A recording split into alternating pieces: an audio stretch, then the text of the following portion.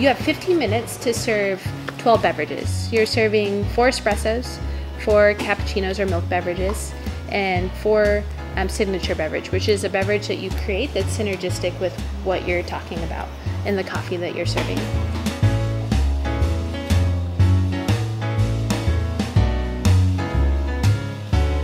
My routine is basically about how whether a customer or a guest or someone enjoying a cup of coffee knows it or not, it started at the farm. So we need to tell that story better.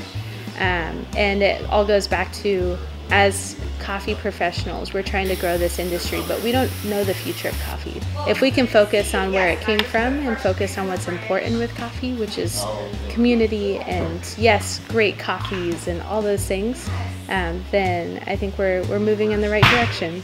I'm one of the most competitive people you'll ever meet. Like seriously, I cannot play a friendly game of anything. But after getting half a point away from the finals last year, I was like, I am not leaving any room for anything to happen. Like, I am going to do everything I can this year. It's funny because my husband, he texted me right before I went on to do my routine.